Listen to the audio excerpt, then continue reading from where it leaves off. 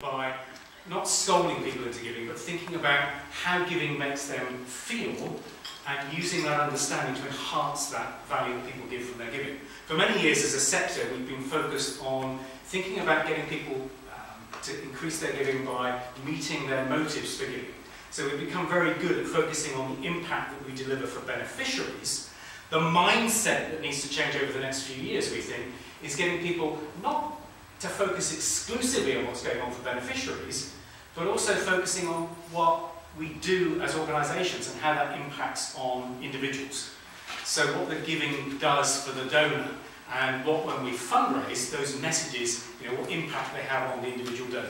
And try and engineer our communications so that, they feed back to people that how their money's being used and deliver that impact.